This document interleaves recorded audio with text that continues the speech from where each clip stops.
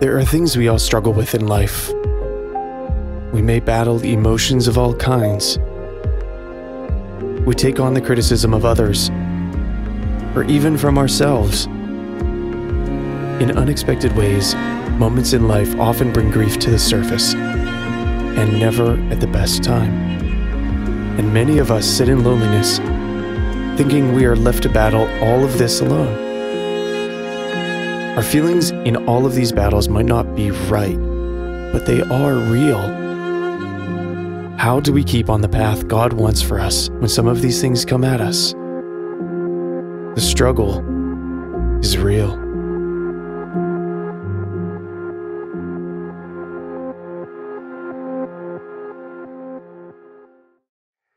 When I was 9 years old, I was ready to go play ball with my friends. I gathered up all the equipment. My dad, from his softball days, had some bases.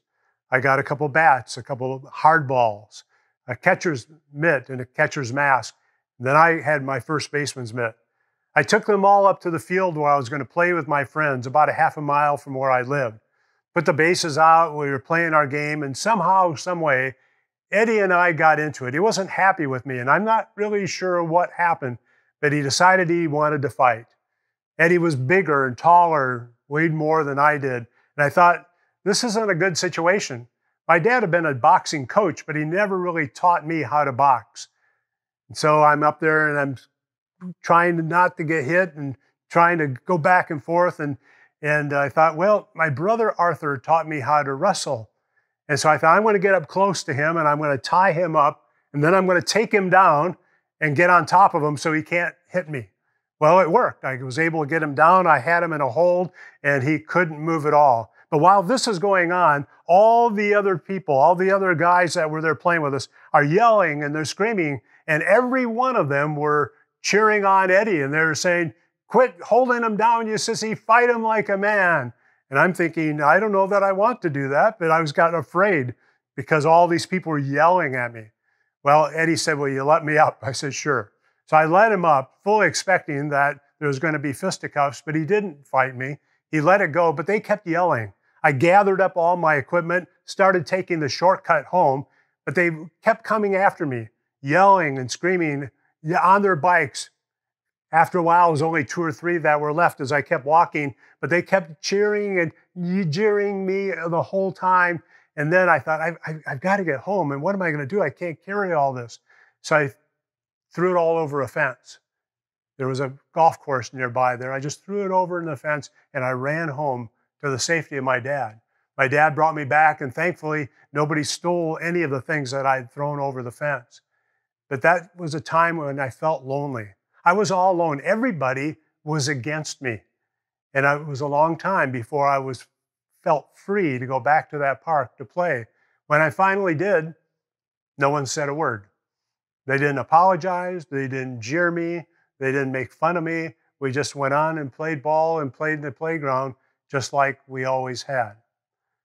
About 10 years later, in the summer that I was going to get married, I was living with my roommate in Southern Illinois.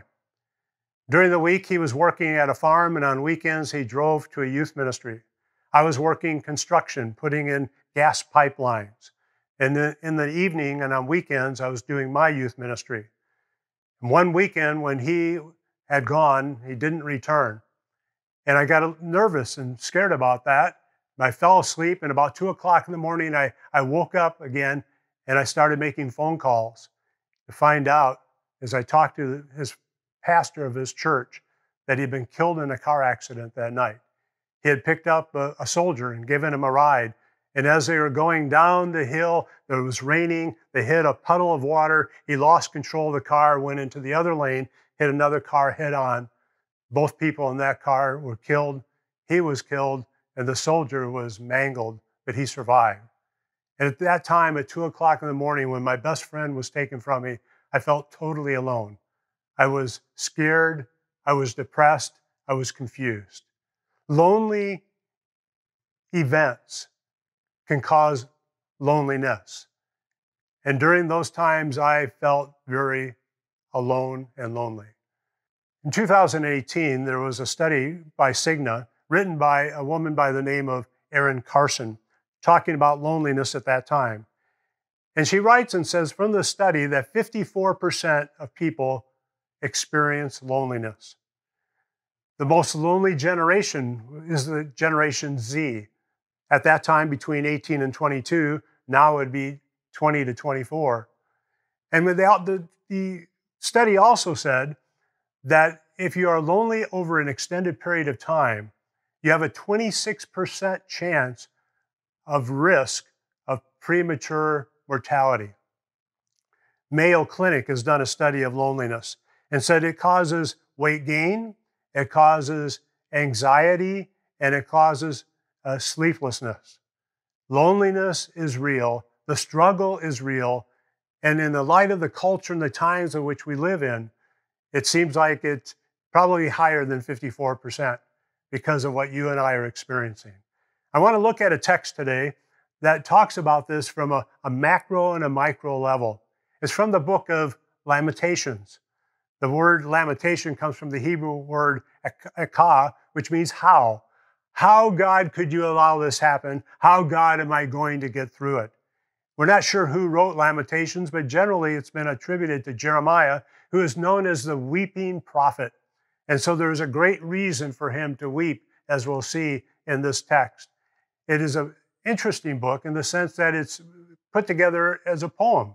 There are 5 different poems, and each is constructed by an acrostic. They took the Hebrew alphabet, which has 22 letters in it, and started each line with a different letter of the alphabet. So 4 of the 5 chapters have 22 verses, and the chapter 3 that we'll be looking at, only part of it, has 66 verses, all based upon the Hebrew alphabet.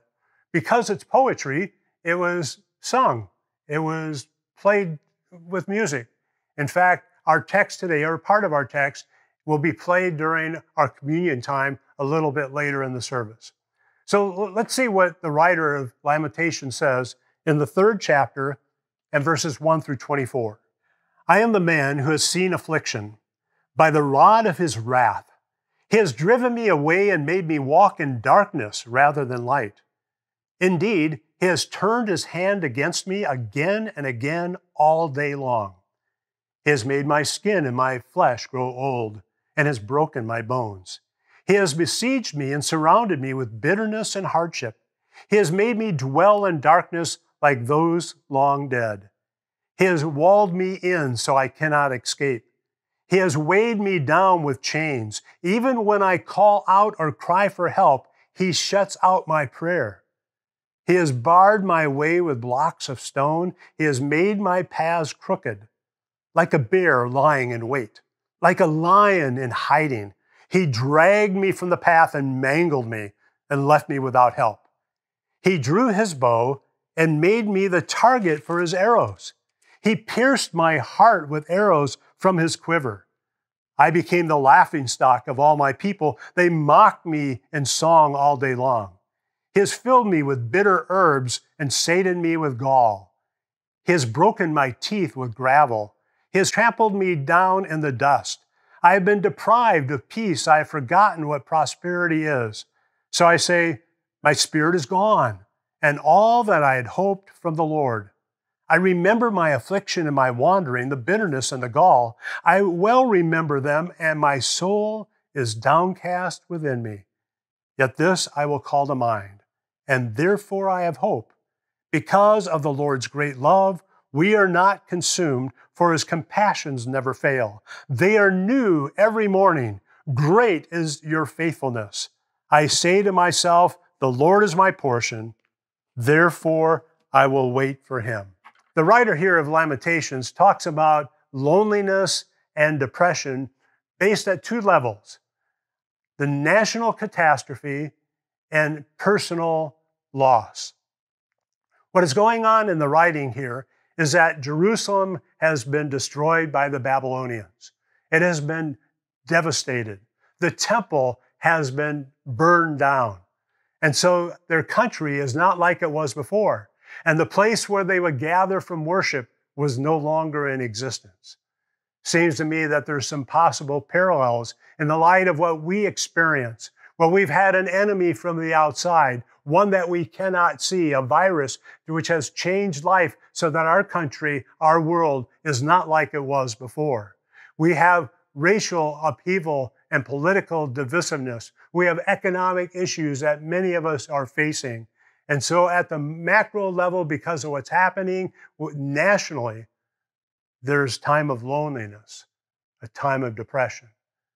But it is also personal.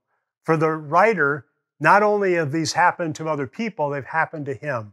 He says, I am the man. I am the one that I've gone to God and he hasn't been there. He's been rogue. He has caused me all kinds of problems in my life. He has deserted and he has devastated me. And so many of us have also experienced personal issues that cause us to be lonely and to be depressed.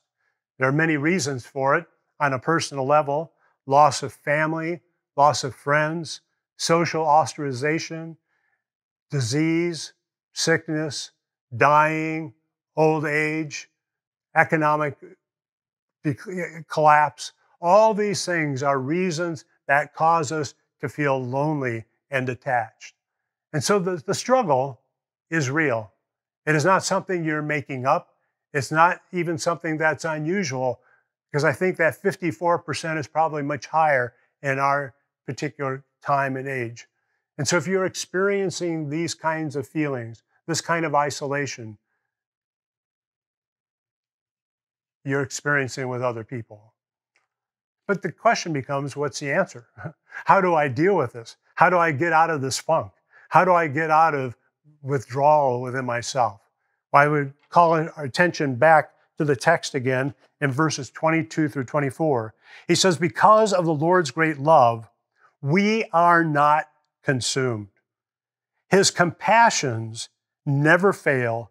They are new every morning. Great is your faithfulness. There's an old great hymn. Great is your faithfulness, O God, my Father. I say to myself, the Lord is my portion, therefore I will wait for him.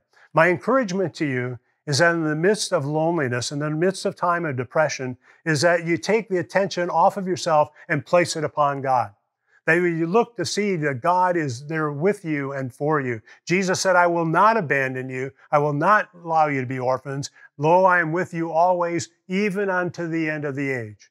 Jesus experienced aloneness. Jesus experienced difficulties in his life, and therefore he can relate to us, and he can be there to help us through these times of trial. And so I encourage you to count your blessings. Think upon these things, Paul says in Philippians 4:8. Think upon what is good and just and right and of good report. We need to have a change of thinking, a renewal of our mind, a different focus. That when we focus upon that which we've lost or that we just feel, that we can dig ourselves deeper down. But if we can pull ourselves up enough just to look up, if we're laying down on our back, just to look up to be able to see that where does our help come from? Our help comes from the Lord. Let's look to him. God is with you and he is for you. But the little boy was once said, when he said, you're not alone, son. God is always with you. And he said, yeah, I know that, Dad. But sometimes it helps to have flesh and blood. Sometimes we need somebody with some skin on, somebody who is there. And so I would encourage you to find a community of faith. In fact, you found one here at Refinery Christian Church. For those of you that are a part of this congregation, you have a community of faith so that you will not be alone. Those of you who may be watching that are not a part of Refinery or not a part of any church, one of the purposes of the church is to find a community to help build you up, to strengthen you, to share values with, and encourage you to be able to go on. You are not alone. There are other people who care about God, who care about people, who care about you, that are willing to stand by your side. But of course, it's difficult in these days. We had a few weeks that we could worship together, and now we can't do that anymore, at least for the present time. And so that larger community is not accessible to all of us. But we also have a smaller group that's available in our church that's still accessible, and that's our life groups. There are some 38 groups that we have within the church. Some of them are not meeting this summer, but many of them are. And they're meeting remotely. They're meeting through Zoom or some other format like that. But it's a place where you can talk and you can share and you can be yourself. It can be a place where you can find some people who have common values, who have a faith in the God and going through some similar struggles that you can be able to do life with. And so I encourage you to find a community large, a community small as well. But I would even take it another step further, and that is to find an individual. Now, it's hard when you're withdrawing. It's hard when you feel lonely. It's hard when you're depressed. But I would encourage you to take a step to be able to find someone that you can share your struggles, your joys, your hopes, and your fears with, and that you can have them share them as well. And when you do so, it's going to help you deal with that loneliness. It's going to help you come out of that. But one final step that I would encourage, and that is to do something for someone else. I've found in my life at times when I'm alone, or particularly when I'm depressed, if I can take the step to look outside of myself and look to somebody else and do something for them, it helps me as well. And not only helps them, it helps me, but it creates a bond as well, as that there is an appreciation for what is done. And so I hope that you'll take that step. I read this last week in Time magazine that Jean Kennedy Smith just recently passed away at the age of 92. She's a younger sister of President John Kennedy. And the article begins by talking about an incident in her life that took place back during World War II in 1944. Two priests came to her family home to see her father and mother, Joseph and Rose Kennedy. And they came to inform them that their son, Joseph, had been killed at the war. Jean remembers being very disturbed by that. Her older brother has been killed. She felt lonely. She felt depressed. She felt great grief. And this is what she did instinctively. She got on her bike. She rode to the church and went into the church and prayed. She went to look for God's help. But when she was done praying in the church, she got back on her bike and she rode to the hospital and volunteered in the hospital. Later, reflecting upon that, she thought, what else could I have done? What else could I do? She realized that one of the best things that she could do in her extreme loss is to bring encouragement and hope to someone else. And in that process, it not only helped that person, it helped herself. So my friends, you are not alone. God is with you. There's a community of faith. There's a small group. There are individuals who care about you and be willing to share your life with you. But you can also help others in that process as well. Jesus put it this way. He said this in John 16, 32 and 33. But a time is coming and has come when you will be scattered, each to his own home. You will leave me all alone. Yet I am not alone, for my Father is with me. I have told you these things so that in me you may have peace. In this world you will have trouble, but take heart. I have overcome the world. Let us pray.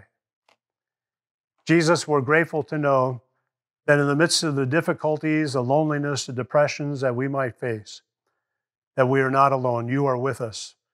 You're beside us. You're in front of us. You're behind us. You're within us. And I would pray for anyone today that might be struggling, that they might realize that you're there. May they be renewed day by day to see what the blessings are, to count the blessings that you've given, and to be able to know that your compassion, your mercies endure forever. Help us, Father, to reach out to others as well, that will not only benefit them, but benefit ourselves as well. So, Lord, we come to you, and in the midst of the struggles we face, we are grateful, not for those struggles, but for your presence and for the presence of your people. Thank you, Jesus, for caring and loving us in such a special way at such a special time. In your name, amen.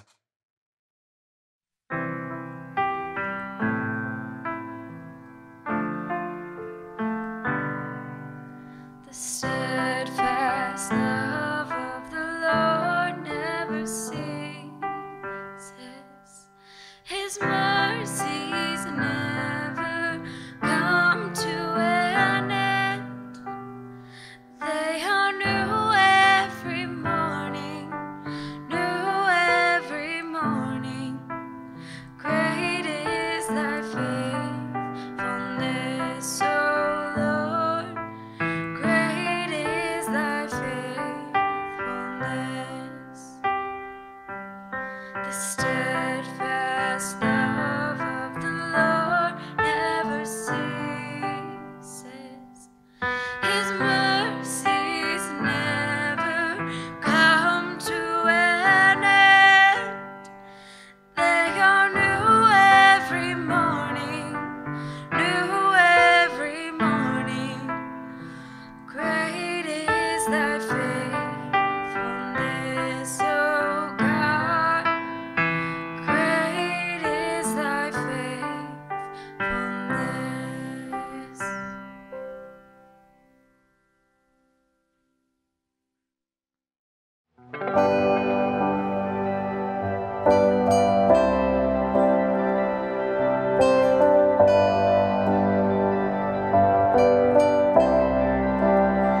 How great the chasm that lay between us, how high the mountain I could not climb.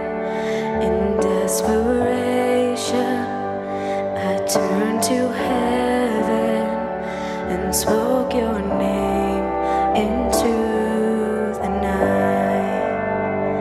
Then through the darkness, your loving kindness tore through the shadows of my soul. The work is finished, the end is written. Jesus Christ, my living hope.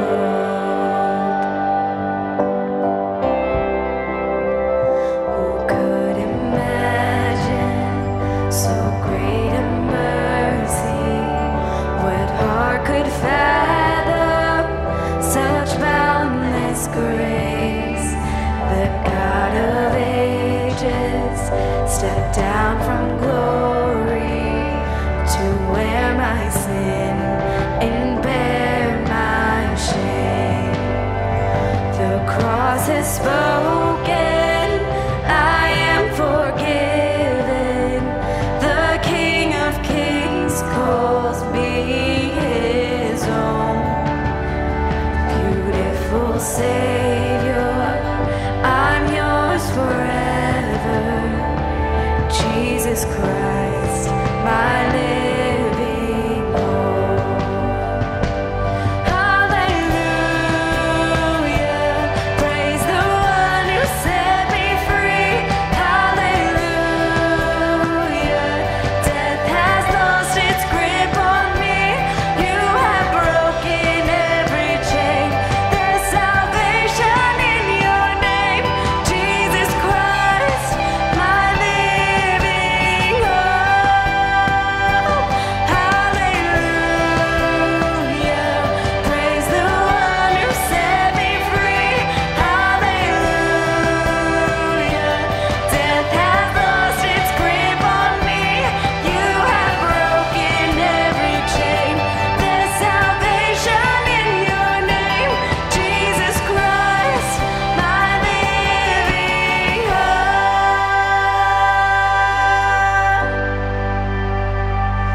Came the morning that sealed the promise. Your buried body began to breathe.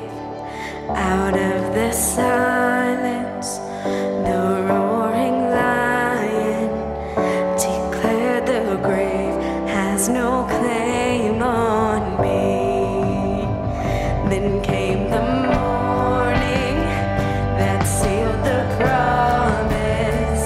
Your buried body began to breathe. Out of the silence,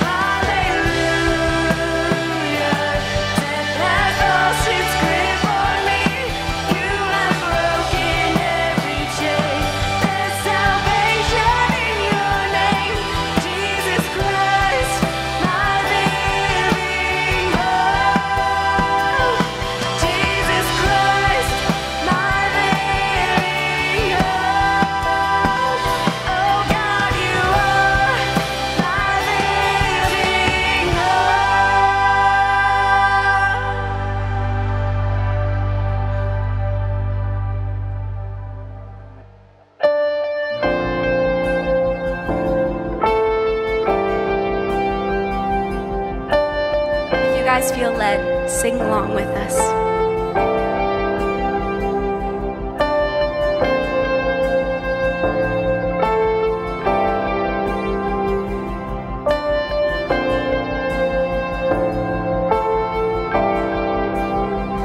The head that once was crowned with thorns is crowned with glory now.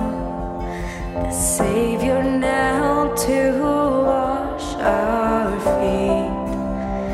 Now at his feet we bow.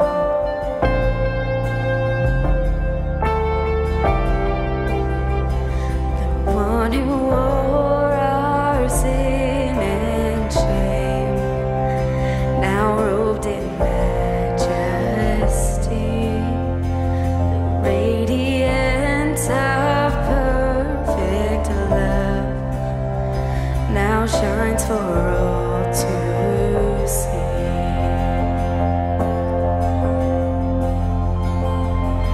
Your name is victory. All praise will rise to Christ our King. Your name is victory. All praise will rise to Christ our King.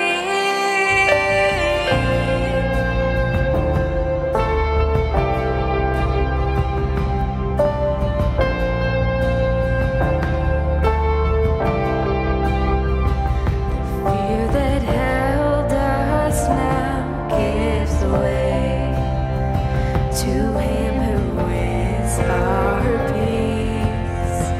His final breath upon the cross is now alive in me.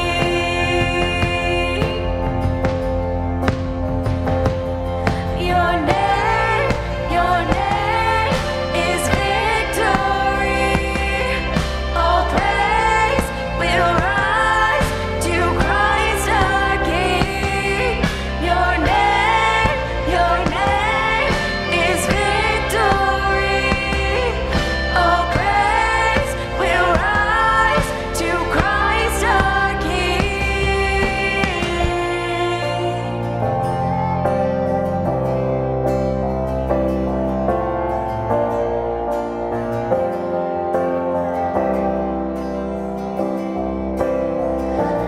By your Spirit I will rise from the ashes of defeat.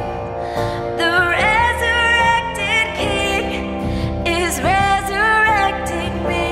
In your name I come alive to declare your victory. The resurrected King is resurrecting me. By your Spirit I will rise from the ashes of defeat.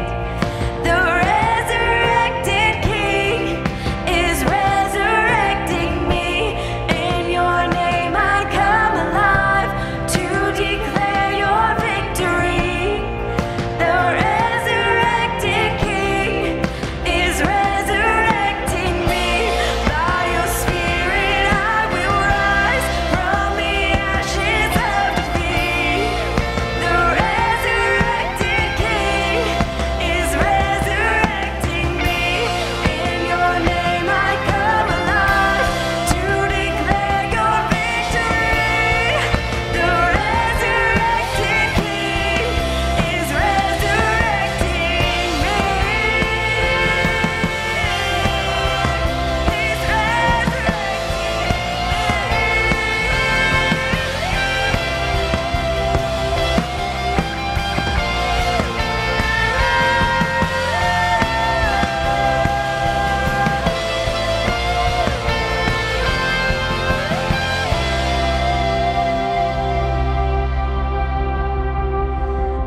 The tomb where soldiers watched in vain was borrowed for 3 days. His body there would not remain. God has robbed the grave. Our God has robbed the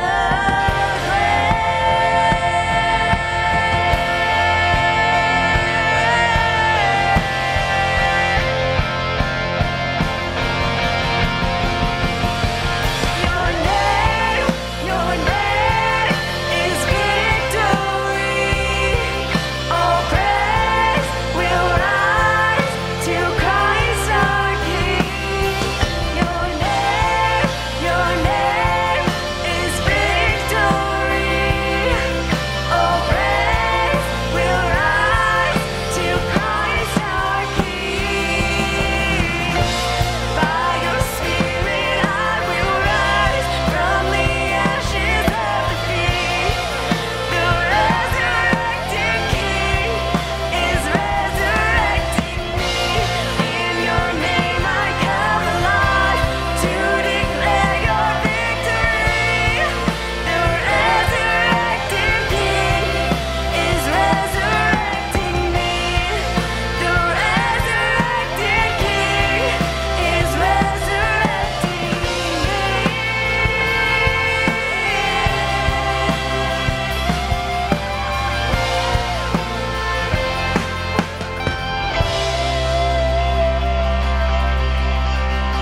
Thank you guys so much for being with us today. We are so excited that you guys joined us. And don't forget, whatever you do and wherever you go, don't forget to tell somebody about Jesus.